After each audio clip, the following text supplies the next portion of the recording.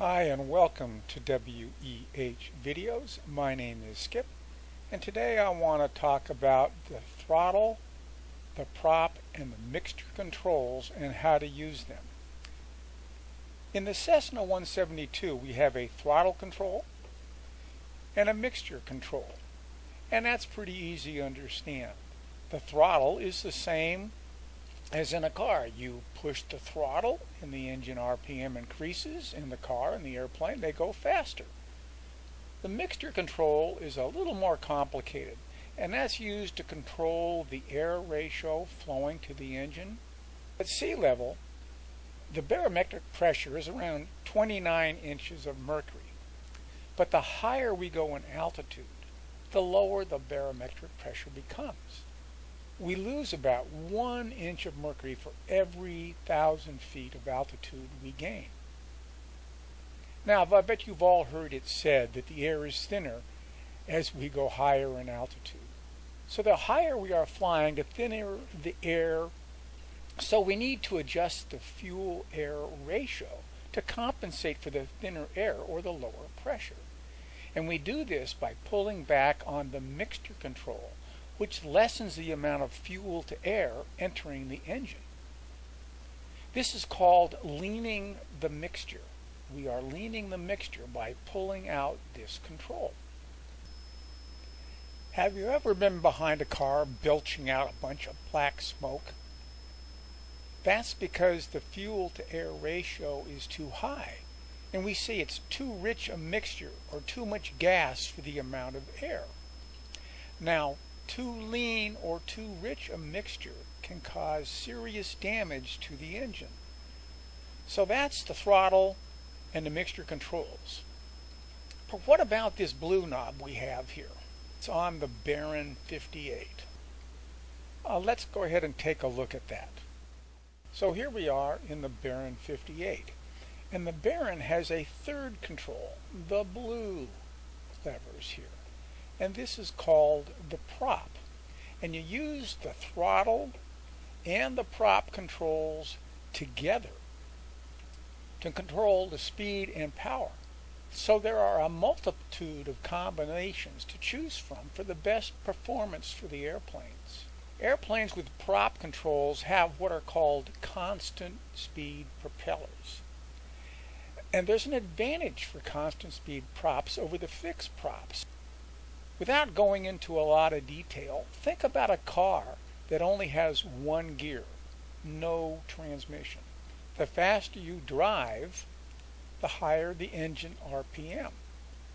High RPM wastes fuel, and the car will only be efficient at a certain speed. Now you could set a gear ratio for quick starts in a car, but then it would not be efficient at high speeds. You would have a very high RPM if you set it for a quick start. You could set a gear ratio for a high speed, but then the car would be very sluggish getting to speed, and you'd have very poor power at low speeds. Now, adding a transmission to the car makes it possible to have power for starting and moving quickly, and also for running at high speeds, by shifting the gears or changing the gear ratio so the engine runs at an efficient RPM for starting and for cruising down the highway or the Autobahn. This saves wear and tear on the engine, and it's much more fuel efficient. And that's kind of what a constant speed propeller can accomplish in an airplane. The blue prop control in the Baron rotates the propeller blade so it takes little or big bites of air. I'm sure you all have held your arm out the window of your car while driving fast and rotated your hand from palms facing down to the ground to opening your palm up to the wind. Your arm would rise and fall as you turned your hand up and down. You also needed more strength to keep your arm straight out as your palm rotated up into the wind. Well, a constant speed propeller works the same way. The prop control rotates the propeller the same way you rotated your hand and arm into the wind. So let's step outside and see if we can actually see that working on the Baron. Alright, what I did is I shut down the right engine and I have the left engine running, and with the prop control fully forward you can barely make out the blade here. It is taking a very small bite of air. If you look at the right engine, this is in the full backwards position, or I've pulled the blue knob all the way back and you can see it's taking a very large bite of air here. Now if I pull the blue knob back, watch the left propeller and you'll see it rotate. Unfortunately it doesn't simulate this very well. It just kind of goes from this position to the full open position, or the big bite like that. So there you have it. So now this is with the prop control pulled all the way back. So all the way back you have a big bite of air. This would be like having the palm of your hand facing almost straight into the wind, and with a prop control all the way forward, this will rotate this way. It'll be very flat here, taking a very small bite of the air.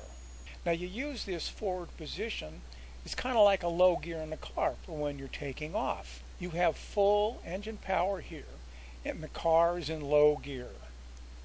Now for cruising altitude, like driving on the freeway or the Autobahn, you adjust the throttle and the prop control to get the best performance from the engine, like shifting into high gear or overdrive in the car. So for takeoff, prop control is all the way forward, low gear.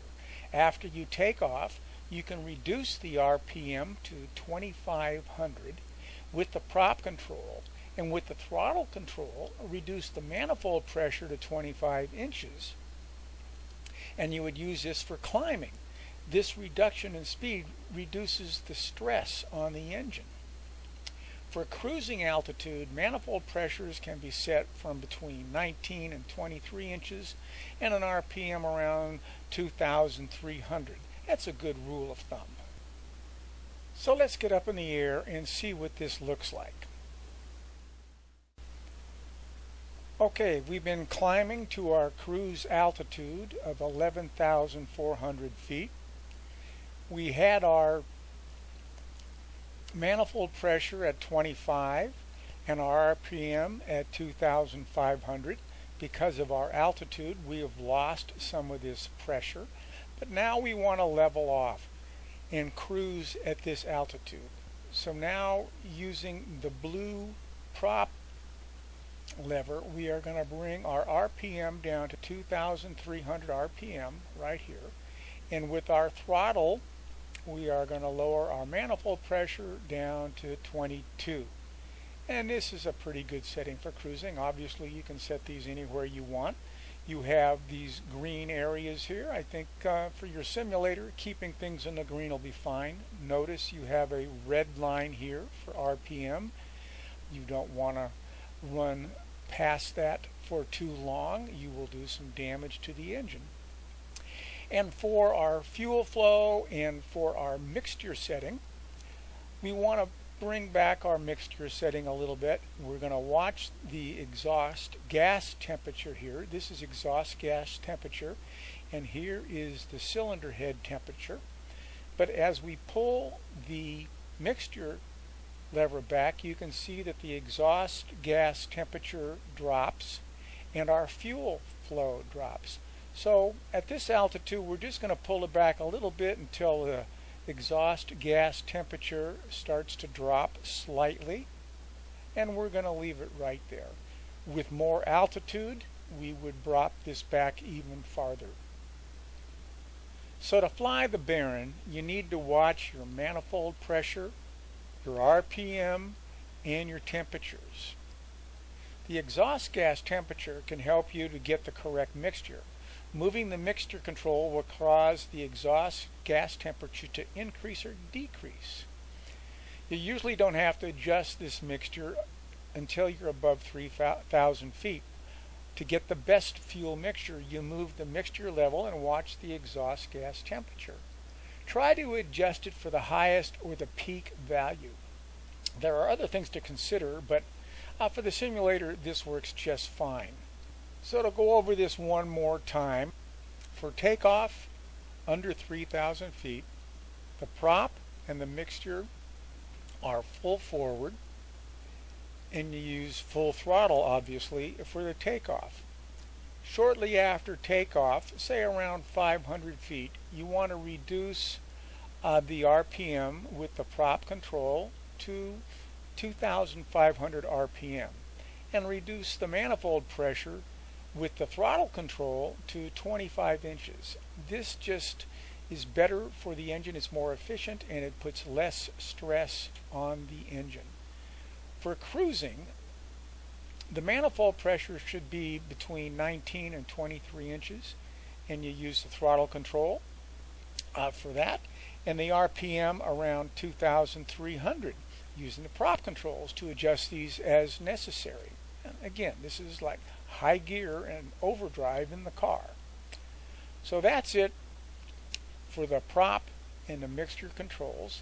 I hope this helped you some. If you liked this, please click the like button.